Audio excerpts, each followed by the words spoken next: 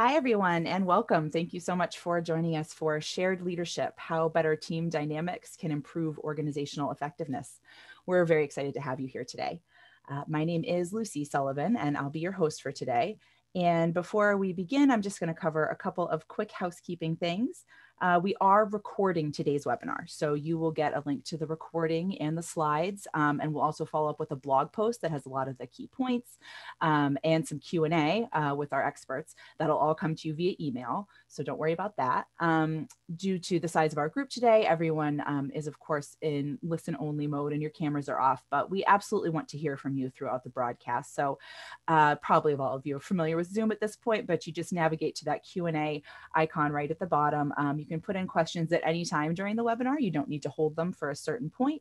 Those will come straight to me, and we will get to as many as we can during the broadcast. And we'll also then follow up on any that we didn't get to. We will follow up on those after the session. So please just put those in at any time, and comments, of course, additional resources on this topic are always welcome as well. I will give you now just a brief introduction of who MRG is and who's going to be guiding you through our content today. MRG is a global leader in designing assessments that impact people in profound and meaningful ways. And we have solutions for leadership, motivation, personal development, sales, service.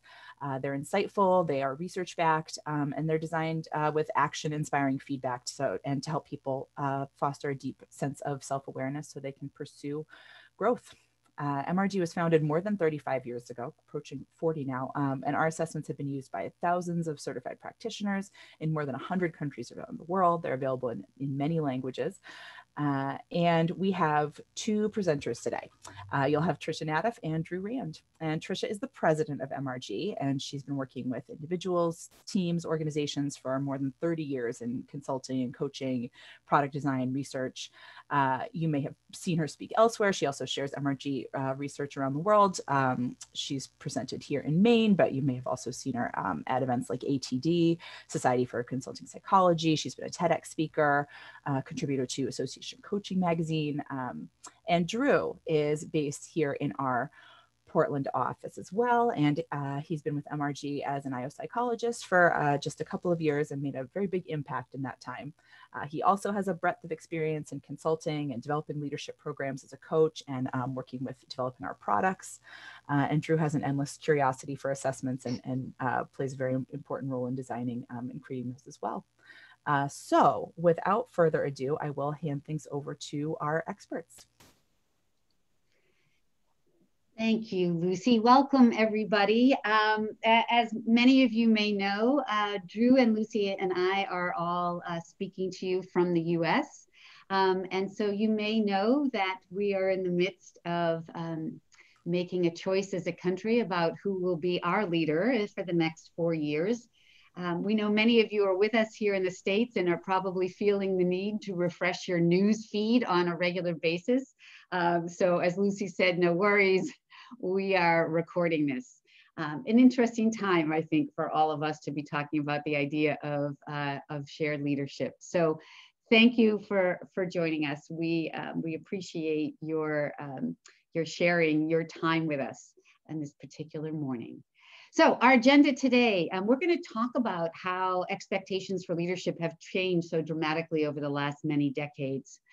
We're going to talk to you a little bit about some of our research and how our research has led us to the point of a strong belief in the notion of shared leadership. We're going to talk to you about how neuroscience has informed our thinking about shared leadership. And we're going to take you through a case study around just a recent case study about how shared leadership helped a particular senior leadership team. And then we'll end with just sharing a few tips, practical tips that you can just take away with you and use beginning as soon as this webinar is over about how you can help leaders within your organization or your client organizations move to some notions of shared leadership. So let's get going. Let's start with the exploring how the notion of leadership, what we expect of leadership, has changed dramatically throughout the years. So I'm not going to take us all the way back to the beginning of time, but let's go back to the 60s and early 70s and look at what was expected in the leadership space. So early on, management, we weren't really even talking about leadership, right? We were talking mostly about management. And usually you had a pretty homogeneous group of people, and oftentimes the manager was promoted from within the work group. And the expectations were pretty simple. You were supposed to be able to communicate expectations well, like tell these direct reports what you expect of them. You were supposed to let them know how they did relative to these very clear expectations. And you had a little bit of individual contributor responsibilities, but not a lot. Most of what you were doing was managing often sort of these 6 to 10 direct reports. As time went on, as we moved into the middle of the 70s, there started to be a more robust development culture. And so we went from not just communication and feedback, but there was this idea that you were supposed to help these direct reports become more effective, build the managerial pipeline. This is the beginning in the 70s where we started to hear this phrase, do more with less. So you had to cap your head count. You weren't going to get any more money in your budget, but your goals were increasing. So the idea was do more with less. Change was starting to become a more regular idea in the workplace. And so as a leader, you were expected to manage change, both the mechanics of change and the human reaction to change. As a result of that, both do more with less and manage change, now we started to see innovation come into the leadership landscape. You were supposed to be an innovative leader, thinking of different ways to do more with less. During this time, the expectation for what work groups were going to produce increased. And so the goals started ratcheting up, right? So do more with less became higher and higher in terms of goal expectations. This is also the time, although it's taken a while for this to actually take hold, but there was some sensitivity training. And basically what it meant, particularly when it started, was we weren't going to tolerate screaming at direct reports as frequently as we allowed it before. As we moved into the 80s and into the 90s, things became more complex. Technology started influencing more the way we were doing work. Businesses got more complex. More people were entering into the marketplace, making the competitive landscape more complex. And so leaders were expected to be effective at handling complexity. We were flattening out organizations during this time, right? Diminishing the hierarchy. So we moved more individual contributor responsibilities over to the leadership roles. So now people were about half-time individual contributors and half-time leaders. Enter in the concept of executive presence, right? How this really came into being when we were starting to talk really boldly about what's the difference between management and leadership. And this idea of this amorphous idea, by the way, still in 2020, there isn't agreement on what this means, but this idea of executive presence to really show yourself as a leader. Coaching, as we moved into the 90s, became more and more a means of developing people. And as organizations understood how helpful it was, but also how expensive it was, we now expected leaders to begin to become effective coaches. Diversity and inclusion became a much more important element of thinking about organizations and therefore thinking about leadership as we went into the late 90s. As we went into the 2000s, we grabbed this VUCA idea from the military: volatile, uncertain, complex, and ambiguous. This was the shift from managing change as an event to it's always going to happen, so you need to be effective as a leader. And so that brought on the idea of agile leadership. You never know what's going to happen. You have to be quick on your feet. You have to be able to turn on a dime. And then we talked more about global leadership, right? Competitors are global, our customers are global, our vendors are global. It's a global mindset. And so we need leaders. By the way, we never really defined this very well, but we need leaders who have a global mindset. Employee engagement has now become ubiquitous. Every leader is now expected to build employee engagement. So when employee engagement came on the scene, it was more an HR kind of expectation that HR would measure and HR would put programs in. But as it became more commonly used and individual leaders got their scores, there was the expectation that individual leaders would become effective at building employee engagement. Mindfulness came on the scene around 2010. There were a number of organizations in Silicon Valley who were making great claims about how mindfulness was helping productivity and helping teamwork. And so it's made its way into the organizational space of leaders need to be mindful, and leaders need to, in some cases, teach or encourage mindfulness in others. Of course, setbacks are happening. We are winning and losing at different rates. Change is happening very quickly. And so we need leaders who can bounce back quickly and be resilient. And as technology became just, handheld, desktop, laptop, all these different technologies came in, we coined this phrase, we mean the broader we, digital leadership. You needed to be effective digital leader. Of course, nobody has a real definition for that, but that's the expectation that we see it showing up on competency models. So here we are in a global pandemic. And now a high percentage of leaders and their teams are working remotely. So where remote leadership was more incidental across the leadership population, it has become much more central. The idea that both leaders need to balance home and family with work, leaders need to help navigate that within their teams. So here we are in this space, and of course, I'm sure many of you are thinking that there are things not on this list. That is true. There are more things that, depending upon the industry you're in, the role that you're in, the country that you're in, the specific context that you're in, there is even more on the list, right? So this is where we are in that leadership space. And so as you map the growing expectations for leaders, and I think we would be naive to think we're capping the list where we are now, right? As the world becomes more complex, as the workplace becomes more complex, as we understand the dynamics of human beings more, particularly with the insights we're getting from neuroscience, we are just going to continue to have growing expectations around leadership.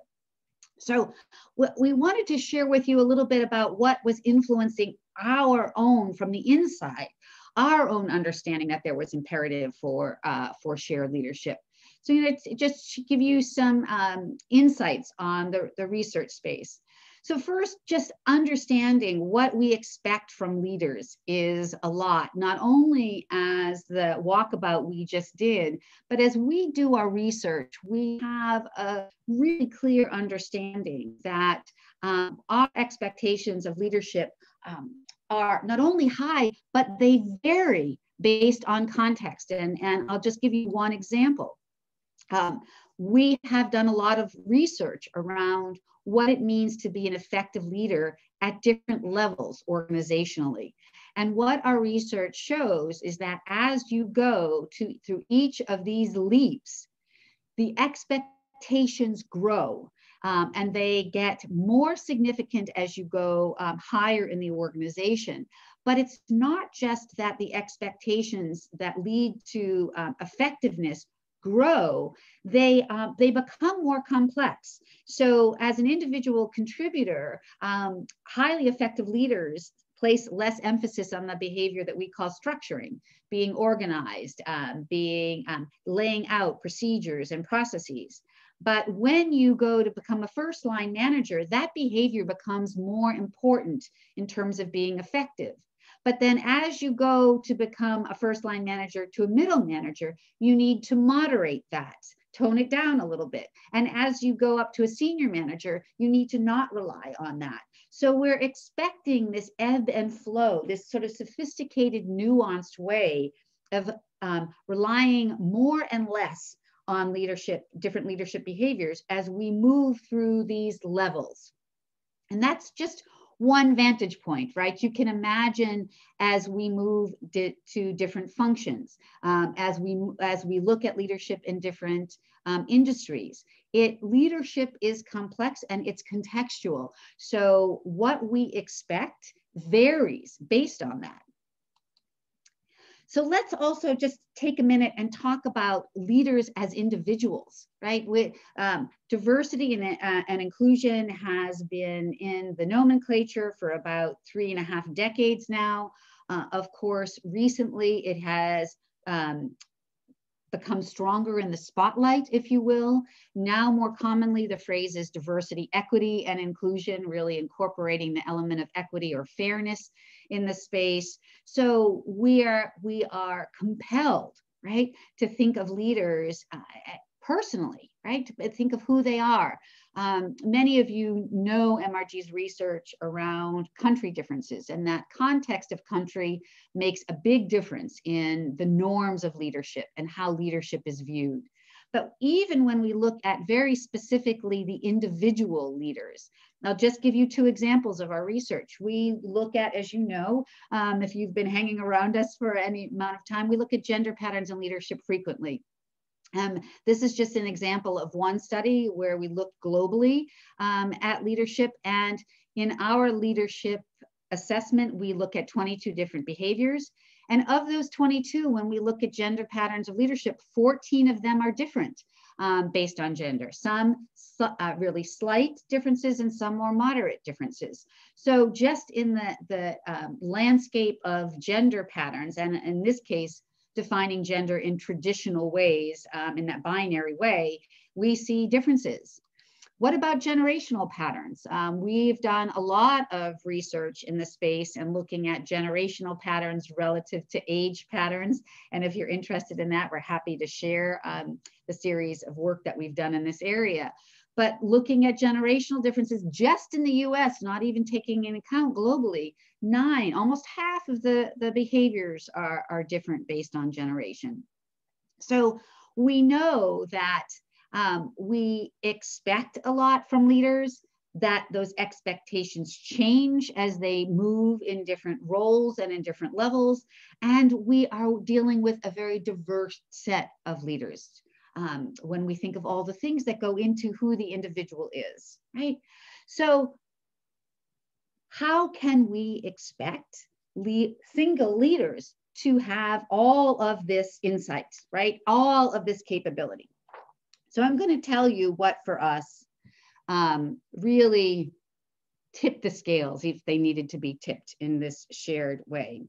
And so we have participated in a number of conferences that the Neuro Leadership Institute has put on. We've developed some nice relationships over the years. And in 2013, they reached out to us and asked if we would support Matt Lieberman, who is a social cognitive neuroscientist at UCLA, in some research that he wanted for a book that he was writing called Social, to encapsulate his research. And his research is very much around what we know about the brain as it relates to how the brain understands self in relationship to other. And so what he was asking for was research looking at leaders who were very relationship focused, but not results focused, leaders who were results focused, but not relationship focused. And then, of course, you know, the holy grail that probably we've been looking at as long as we've been studying management and leadership, right, is the leaders who are both high on being relationship focused and being results focused. And so this is an Anglo study. It is almost 18,000 leaders from the US, Canada, Australia, and the UK who have completed MRG's LEA 360 assessment between 2014 and 2019.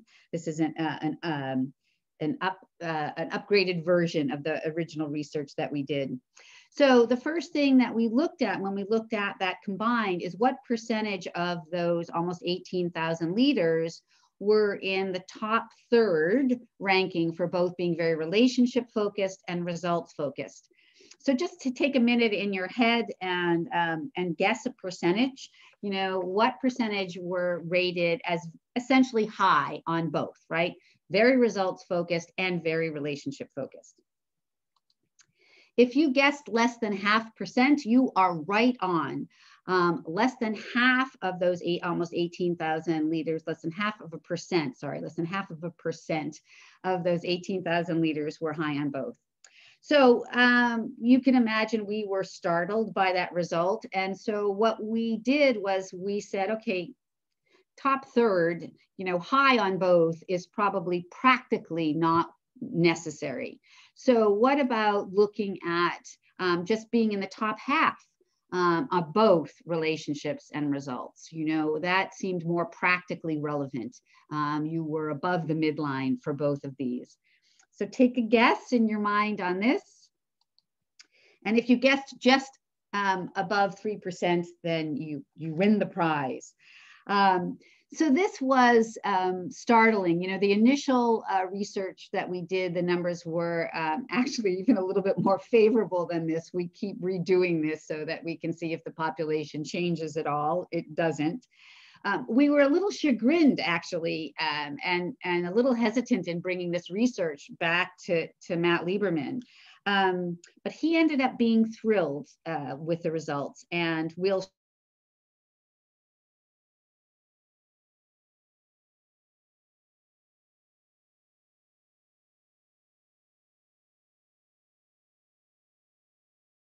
share the link that makes perfect sense. Well, we learned in talking to him that the brain has two separate neural networks. One neural network really focuses on what he calls social thinking, self-awareness, like who am I in relationship to the people around me. It focuses on collaboration and communication. It does the kind of meta-analysis on, am I being authentic? Is this other person being authentic? Is this person trustworthy? It's that whole relational piece of our brains. And then there's a separate neural network that focuses on that analytic thinking, that the non-social thinking and acquiring broad knowledge. And it's also where the more results-oriented non-people thinking goes. And what he shared with us is those two neural networks operate in what he calls a neural seesaw. When one is active, the other becomes dormant. And we all switch back and forth between these two neural networks. But in fact, almost all of us, have a preference to default to one of these neural networks over the other. And of course, you've probably heard neurons that fire together, wire together. The more we use a neural network, the thicker it becomes, the faster it operates, the more our brain tends to default to that neural network. So we are reinforcing, if we're more relationship focused in our leadership, we're reinforcing that social thinking neural network. If we're more results oriented, we're reinforcing that non-social thinking neural network, right? So if we look at just the biology, the neurobiology, it suggests it's hard to be equal in both of these, right? So here we are, we have that brain thing going on. We have all these high expectations of leadership. We have all the diversity of leadership and people coming into leadership. So it's no surprise, I think, that it's time to shift, right? It's time to shift our thinking and how we understand how leadership across an organizational entity actually gets accomplished. So let's take a minute and do a quick poll and level set to find out where everybody is. Think about, just sort of do this quick meta-analysis, right? Of the leaders that either you work with internally, or if you're a coach or consultant, of the leaders you work with in client organizations, roughly how many of them still expect that individual leaders actually can have a level of mastery, or at least a level of competency, across this very broad range of leadership expectations. Do you think that still most people are walking around going, yes, yeah, sure, leadership is a hard gig, but the really good ones can do it all? Are you starting to see a shift, and maybe about half of them are still thinking this? Maybe only a few. Maybe you're in a rare situation where the leaders that you work with have already moved into this idea of a shared approach to leadership. Thanks, Tricia. Thanks for logging in with those votes, everyone. I'll give you just another moment or two, and also encourage folks to go ahead and put questions. Also, we'll be stopping for a Q&A break in just a moment or two. So if you have any questions at all that have come up, now's a great time to put those in. And we'll just finish calculating the votes and share these results. We won't make you wait days for these. How about?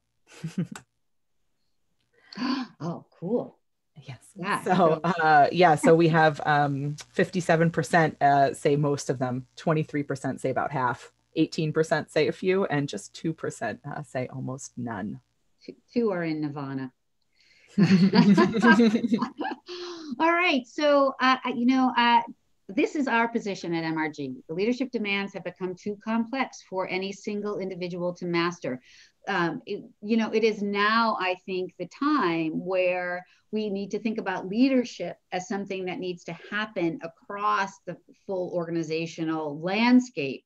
And that the leader, him or herself, needs to be thinking about, how do I contribute to this? And then how do I build mechanisms for shared leadership? And so we are, I guess I would say, we're on a mission, right? To really squash this myth that the heroic leader who can do it all actually is the norm to aspire to. So why don't we just take a minute and see if we have questions to share? Thanks, Tricia. So one question that came up, can you speak to how this relates to competency models and how you deal with encountering a competency model that's asking for a heroic leader? Oh, that's such a good question. There was a moment in time a few years ago where competency models were kind of starting to lose ground in favor of a more succinct statement of values. But that sort of stalled out. And so we're still seeing a lot of competency models. And if you're like us, you have seen competency models where you could add leaps tall buildings in a single bound as the 13th competency, and it would seem like it fit well with the matrix, because we are asking too much of leaders. But if we can just shift the mindset, not in terms of necessarily shrinking the competency model, but instead understand that we're building a competency model for an organization, or even for a team, but not for an individual leader. And so we can be talking about, how do we build shared leadership to actually have all these competencies across the system or across the team or across the group, but not within the body of one leader. That would be awesome. To keep us on time, I'm going to go ahead and let us move on, but do keep putting those questions in. We have another Q&A break, so please continue to add those in, and we'll make sure to come back to them either during the broadcast or afterwards. So please keep them coming. Thanks, everyone. Thanks, Lucy. And thanks, Tricia, for that wonderful setup. What's just most interesting to me, I think the group got it right in terms of that poll. And when you take that poll in relation to the research that Tricia shared right before it, it presents sort of an interesting picture, right? It really presents a picture of a lot of leaders out there trying to do it all, and really at no fault of their own. They're probably coming up short in some way or another. And it's just because what is being asked of them is just too much, and the expectations are just too great. And the variety at which they are being asked to pursue excellence is again too much. So I'm here today to really present a quick case study to you about some work that I did recently, where it was just some team development work for an organization that I'll talk about here in a second. And this work really centered around team dynamics and how we could implement the idea of a shared approach to leadership. This was a group of people who really was not a group of misfits, but a group that was relatively high performing, but they were really hoping to get better together. And so we implemented a few different aspects of shared leadership, along with some assessments to head down this path. And that's what I'm going to share with you here today. Just so you're aware, I'm going to be talking about the LEA 360 today. Tricia has already made mention of it. I know that many of you on the call today are LEA certified, so you'll know exactly what I'm talking about. For those of you who are not, just very briefly, the LEA is our assessment that speaks about leadership behavior and would really measure frequency of behavior. So it really talks about what leadership behaviors would leaders be emphasizing versus not, what behaviors would they be prioritizing versus not. And when you have the 360 version or the multi-rater version of this, you get a nice picture of how a leader feels like they are showing up, and then also how they are being experienced by their observers, right? So a really full picture of how their leadership behavior is being presented. It also is accompanied by another assessment called the Leadership Impact Report, or the Leadership Part B of the LEA. And this is I will call it the more evaluative side of this assessment. It talks about the leadership competencies and whether or not leaders have a skill or ability within a particular competency. So while the LEA itself and those 22 leadership behaviors is just about frequency of behavior, the competency side of it is much more evaluative in terms of skill or ability, but is also critical toward our ability to run a lot of the research that we do, including the research that Tricia shared just a few minutes ago.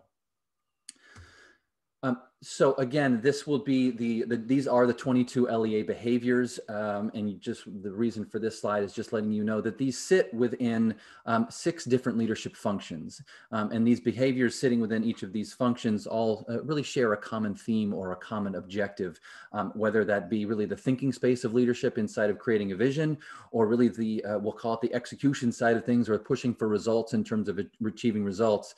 These are how the behaviors are set up, and really represents the leadership model as we see it.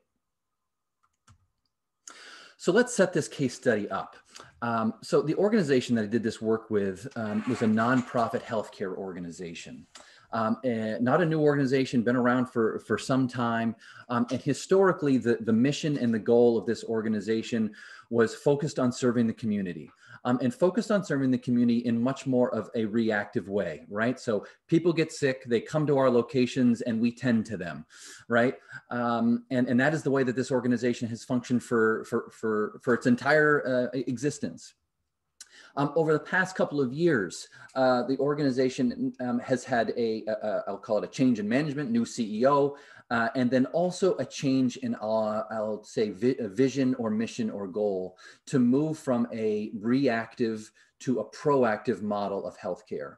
And what they really meant was that can we integrate ourselves into the community to actually prevent sickness versus just trying to treat it, right? So it really was a relatively large change in mindset of going from that reactive to the proactive idea of healthcare, and how can we just keep people healthier across the board versus just dealing with them when they get sick or ill. And so the team that I'm worked with was the executive team, so the senior team of 6. And as I mentioned earlier, this was a senior team of 6 that worked together for some time, were relatively close knit. We're already highly performing, right? As I said, this is not a group of misfits. We weren't here to solve, really, gaping issues within this team or this organization. But again, they really recognized that this change in mission and change in goal and change in really their value proposition was going to be a challenge. I would also say, though, that this team was exhibiting some classic, I'm going to call them nonprofit issues. First being clarity among the 6 of them, but then also clarity to the organization. And I would say that this was heightened, again, in terms of this change in mindset or change in shift from the reactive to the proactive. Why are we doing what we're doing? What is expected of me? How are decisions being made? There was a lot of ambiguity there, not only within the team of 6, but then also I think that was disseminated out into the organization as well. Also some issues within decision making, and I would say more specifically when there was disagreement. So I would say disagreement amongst the team of 6 was not handled very well. It was more, there was disagreement in the air and everyone would get a little quiet and then we'd leave the room and then somehow down the road, the decision would get made. So sort of the decision-making process was a little bit, I don't want to say chaotic, but a little bit circuitous and maybe too deliberate at times. Then we also had a little bit of an accountability problem, not much so with the team of 6, but more so with them holding their teams and the teams accountable for the work that was being done. And then finally, a little bit of an interesting team dynamic, which I'll just mention here and I'll reference here again in a second, in terms of the team showing up and really putting into play or showing that, you know, everything is going well. My house is in order. You know, we're making decisions, we're getting work done, we're moving forward, you know, things are good. The truth probably was a little bit somewhere in between. So, you know, they're in the room with the 6 of them, things seem very clean. They leave the room, things probably a little bit more messy than they might have been letting on. So what was the goal of the work that they brought us in for? The first was to use strategic directions, which I'll talk about in 2 seconds, and the enhanced LEA 360 composite report to really ferret out and then also address potentially some of the concerns that were going on with this team of 6 and then also potentially the broader organization. Again, we used the LEA 360. Before they did that, though, we utilized the strategic directions, which, again, if you're certified in LEA, you know what I'm talking about. For those of you who are not, strategic directions is an offshoot of the LEA that allows organizations to identify and isolate the particular behaviors within the LEA that they really want to focus on, that they deem as important in terms of their short-term objectives and short-term goals, you know, over the next 2 or 3 years. So the strategic direction process allows them to isolate, you know, 6 to 8 behaviors potentially that they really want to focus on, that they really think are critical to ensure their success in the short term. And then the LEA 360, again, this group of 6 took the LEA 360 and we used their aggregate data with the enhanced LEA 360 composite report to, again, identify what some of the issues were and how we could potentially go about addressing the concerns. And then again, the broader goal here of promoting the idea of being better together and how could we utilize the idea of shared leadership in doing so. So I just want to share a couple pages from the LEA Enhanced Composite that were really critical toward this work. Again, because they had a strategic directions, one of the sections of this report is a strategic directions gap analysis. My point in showing you this page is not only I want to share with you what the strategic direction profile was, but also to give you a little bit of an idea of what some of the data was for this group. So these were the 8 behaviors that this group landed on, from innovative all the way through consensual. Just very briefly, I would say innovative, strategic, and persuasive is really, again, that thinking space of leadership and how do we convince people that this is the way to go. You've then got structuring, communication, feedback, and management focus, which is really the, I'm going to call it the execution side of leadership and really the, I'm going to say taking initiative in the accountability side of leadership. And then consensual at the bottom, I would say this was chosen because it was such a core tenet of this organization in terms of how decisions were being made, ensuring that people were being brought into the decision-making process, people were feeling heard, ideas were being heard, and people really felt like what they were bringing to the table was being valued. So this page was interesting to the group. I would say this one was even more interesting in terms of identifying what was going on and what is it potentially that they wanted to focus on. So this was, again, an offshoot of the strategic direction profile, the data that we just looked at, but isolating the behaviors that were potentially underutilized from this group. Again, we use the 360 version of the LEA, so you're seeing not only the self data, but the data from the boss, the peers, and the direct reports. And what really struck the group here is those purple dots. So the direct report responses to 5 of the 8 behaviors on the strategic direction profile. So you'll see that potentially there's some behaviors were being underutilized within this profile from the direct report point of view: persuasive, structuring, communication, feedback, and management focus. And I think what really hit this group of 6 were those four, the last four that I just mentioned, the structuring through management focus. And they really wanted to dive a little bit deeper to understand what was going on and how potentially could they address these concerns. I think what sort of was the nail in the coffin for them in terms of identifying what it is that they wanted to focus and work on was the developmental opportunity section of the enhanced composite, which is derived from MRG research. So what we've done in this section is we have created a few competencies. One of them shown here is performance and results. We've done some research to identify which behaviors are most predictive in terms of success within that particular competency. And then we compare the data for the particular group to get some understanding about where things are going well and potentially there are some developmental opportunities. And what you'll see here again is, boy, there are a lot of up arrows or explore increased behavior for the direct report, right, side of things. So it was really reinforcing what was going on with the previous page or the behaviors potentially underutilized with the strategic direction profile. And then interestingly, just because I thought it was interesting and we did talk about it a lot, look at the peer group. Green check mark, green check mark, green check mark. So it was really, this really hammered the story of we show up as a group of 6. And it's not that we're pretending, but we really show up and put on this image that things are going great, right? That we really have everything under control, that we're making decisions and performance is occurring at a good pace. And then you leave the room. And again, that direct report side of things is, it's a little bit messier than I think potentially we're letting on.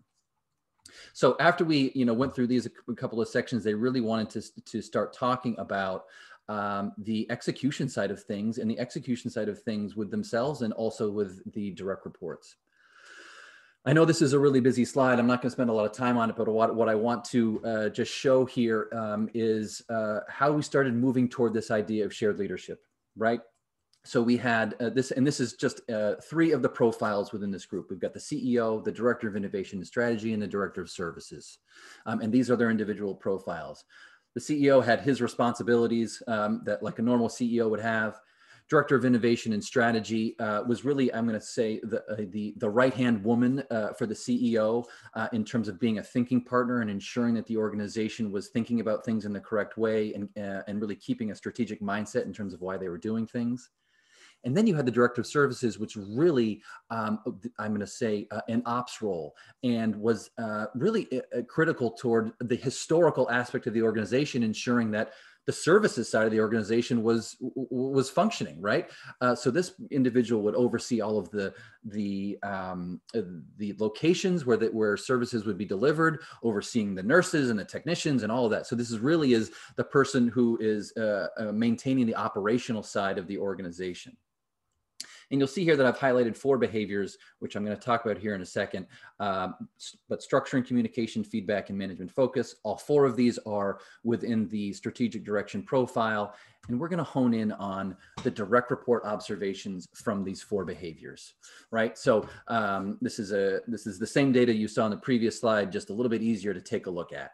So again, we've got the CEO, Director of Innovation Strategy, Director of Services. And these are their scores across these 4 behaviors for structuring, communication, feedback, and management focus. What I want to say here is a couple of things. First of all, these behaviors are really critical toward the execution side of leadership, right? Structuring is about being planful and being detail-oriented really before things even get started, right? People who score high in this behavior are people are leaders who would say, I like to have a plan in terms of how things are going to get done. Leaders who score lower on this dimension are people who will say, let's just get started and we'll figure it out as we go along. Communication not only is this idea of being a conduit of information, but it also is about being very articulate in terms of your expectations, right? Letting people know what is expected of them. Feedback is about delivering feedback in a candid and straightforward manner, whether it be good, bad, or otherwise. Feedback is just about letting people know how they're doing against expectations. And then finally, management focus, really important behavior in terms of leadership.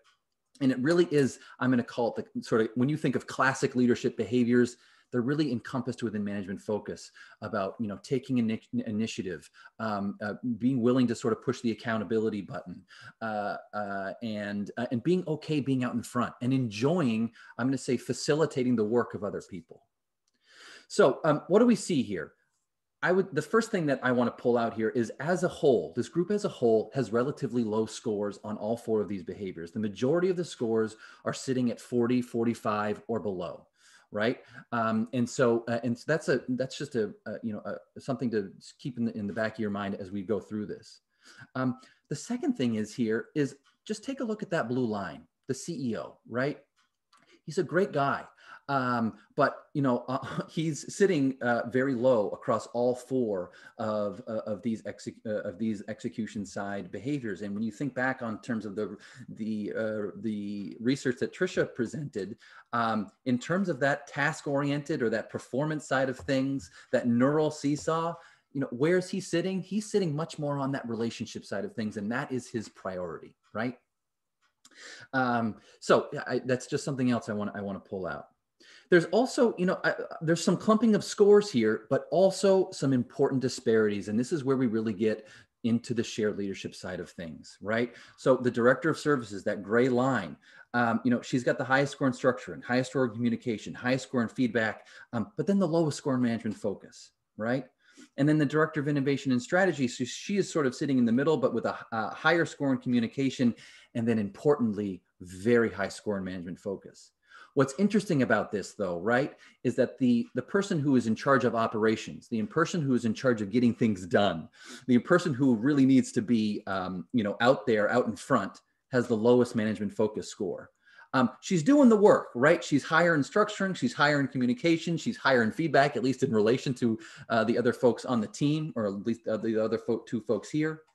But in terms of, being really comfortable out in front, she's got a really low management focus score there. So this is, again, where we really get into the shared leadership space. And so first of all, just the execution and the results side of things really is a concerning area. I think the feedback here really cemented this for this group. And I would say a couple of things here. First of all, the group wasn't surprised that the director of services had some of the higher scores on the execution side of things. But it was interesting in terms of, okay, what can we learn from you in terms of these behaviors that we might need to be implementing more? And then also, really importantly, how can we support you? I think what they really recognized here was how much of this work was rolling up to her. And they were relying upon her, and not even potentially knowing it, to do, to be a little bit more planful, to really communicate what the expectations, to really deliver the feedback. And so they really came to this place of how we can support you. And then finally is this twist on management focus, right? And there was something, I'm going to share an anecdote here in a second that I think really crystallized this for this group, and really crystallized how shared leadership is important for them moving forward. But again, the ops, or the director of services, lower score here, and her role was getting it done. But being out in front was, I'm going to say, a little bit taxing for her. She clearly was one of the, I'll just call it, meekest people in the group, right? But she was also working very hard on many of these behaviors to ensure that things were getting done. And then you've got the director of innovation and strategy, who really isn't, responsible for getting things done. Is more of a thinking partner of the CEO, and she's got the highest management focus score of the group by a long shot, right? And the story that I want to share here that really crystallized this for this group is, let's go back 6 months to March and April. And I know for some of us, it probably feels like yesterday. For others, it probably feels like 19 years ago, but COVID is upon us. Right. And it creates just an immense amount of confusion, ambiguity, and what the heck is going on. And organizations are having to move quickly, right? Okay, how do we handle this? How do we do what decisions do we need to make? What do we need to put into place? And the CEO in this organization, love him, but not a sweet spot for him. And he was relying upon his normal way of making decisions. In terms of being very consensual, very deliberate, ensuring that everyone was aligned, and not really wanting to ruffle any feathers. And they were a couple weeks into this when the director of innovation and strategy pulled him aside and said, hey, this has got to stop. You got to make some decisions here. You got to make some calls. You got to make them quick. You got to be okay with ruffling feathers, because if we don't do it, we're going to be in a lot of trouble. it was an eye-opening experience for him. As I'm talking about shared leadership, he's the one who shared this story to me and the group. And it really crystallized for the group how important it is for them to work together, and how they can utilize each other's strengths to ensure that they are doing their best work, not only for themselves, but for the organization. And that story, I think, really helped them understand, what it is that they needed to focus on together as a group, how they could rely upon each other a little bit more fundamentally in terms of how things are getting done, and where also some of their strengths and potentially areas for opportunity were, and how they could come together to work together. So I think this is a great sort of case study in terms of really understanding and pushing for moving toward a model of shared leadership. I mean, between the research that Tricia has shared, the poll that you all put in there, and then this is a little case study here and some data, that shared leadership really is an effective way of potentially working together. Just because you'll have access to the deck here after the webinar, I just wanted to throw in some coaching prompts to help identify what some shared leadership opportunities might be. I used several of these in the work that I did and with this group, and I think that this is a great starting point for anyone who's thinking about potentially venturing down this shared leadership path, and this is a great starting place. So these are here for your reference. Okay, any questions while I transfer it back to Tricia for a wrap up here? A few great ones are coming in, and keep them coming, folks, because we will follow up if we don't have a chance to answer them right away. But Drew, one quick question for you. How many people can you put in that report, in that composite report? That is a good question. I don't know that there is a limit off the top of my head, but we will confirm. There isn't a limit. Yeah, I didn't think so. Yeah. Yeah. Thanks, Tricia.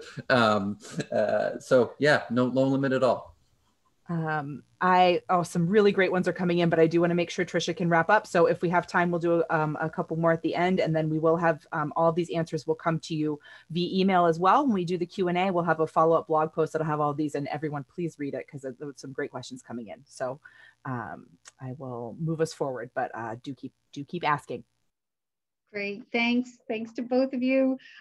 So let's talk a little bit, those coaching questions are great, but we also have some tips that you can use more systemically. So let's move to that. But before we do, let's check in.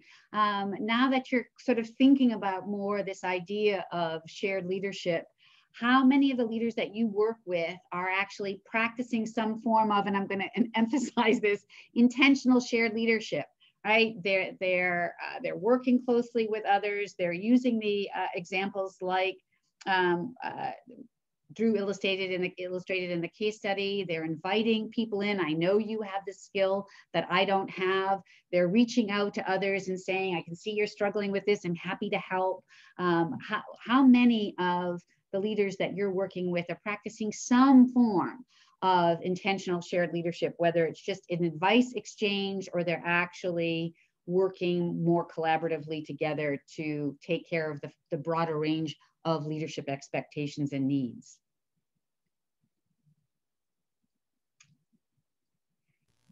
It's coming. I feel like a drum roll. Oh, good. So this is nice.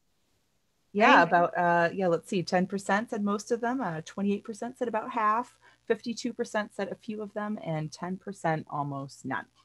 It's interesting, right? You kind of wonder how many are doing it out of desperation, but I guess desperation sometimes leads us to the right path. So I'm going to just briefly share with you, Drew shared the coaching prompts, which are really helpful to get people thinking about shared leadership in an individual context or in a team context. But there are 6 ways that more systemically you can think about shared leadership. So one is the most formal way, right? With projects or even tasks to formalize the idea that we start from the beginning, we're going to do this together.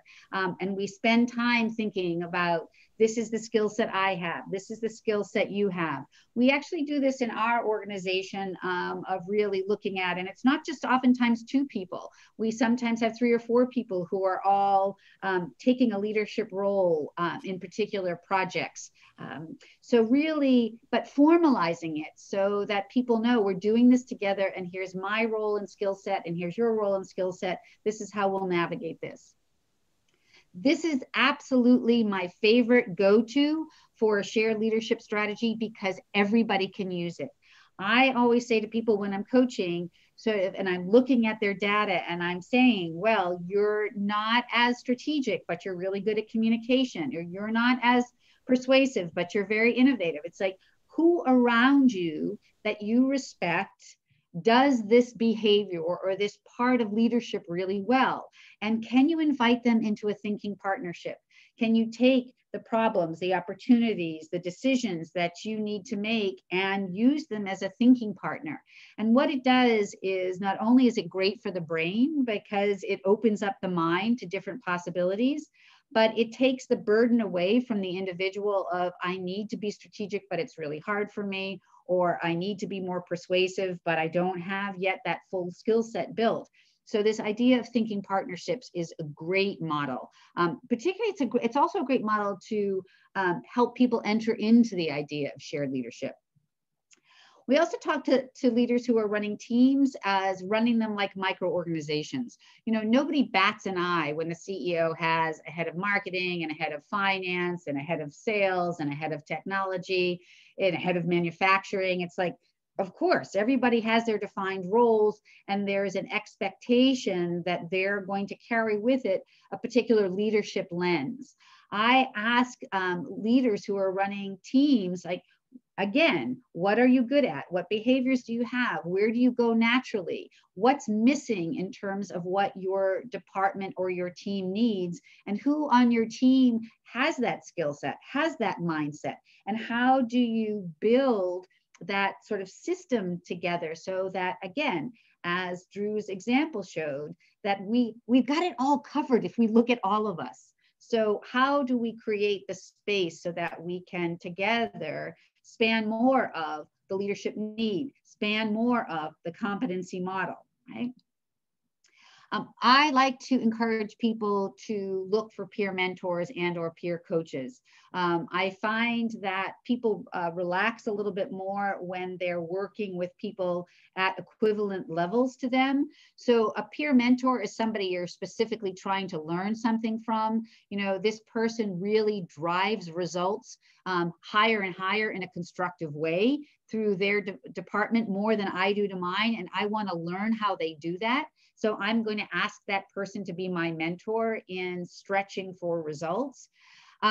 Peer coaching is more sort of egalitarian. We're coming together to help each other. And, you know, as most, if not all of you know, what coaching really is asking open-ended questions, listening with a level of insight, and reflecting back to the individual. So if we can do that with each other as peers, and then sprinkle in some peer insights and maybe even advice, again, I'm not alone in the space, and I'm expanding my leadership repertoire, I'm expanding my leadership perspective, and also the kind of the added benefit of not feeling alone. Peer advisory groups are more formal, where you almost use them as a board, right? So it's more formal and you'd use it a little bit less frequently, but it's a group that you would go to where the actual role is to listen to the situation and to provide advice, right? It is the intention is I'm going to share with you what I would do in your situation. And so the individual who is asking the advisory board has the opportunity to hear a bunch of ideas and take them away to think about them, right? A peer advisory group usually asks, you know, for those of you who know things like mastermind groups or Vistage or Women's President Organization or Young's President Organization, that's what those are, is I listen and I give you advice from my own experience. And then finally, really helping to facilitate a less hierarchical mindset of leadership. And I will tell you, the number one way to begin to change the mindset about this is to coach leaders to ask for feedback from people more junior than them in the organization, including their team, and to be very good at asking and taking in the feedback. That seems to be the number one way of people saying, oh, yes, she has the title, but she doesn't live in the hierarchy, right? That we are modeling the idea that leadership learning happens up, down, and sideways, right? So really working with that less attentiveness to the title, right? And if we're talking about shared leadership, I can share it with people above me who are my peers, or I can share it with people who are more junior than I am. So, we're in this crazy time, right? This pandemic now, and we would just say, now even more than ever, people are feeling more vulnerable. So the idea that I'm not in this alone, when we are in these vulnerable, uncertain times, we default to habitual patterns of thinking and acting. So we tend to, on our own, we narrow our approach to leadership. So again, that shared space helps me not go in those well-trodden routes.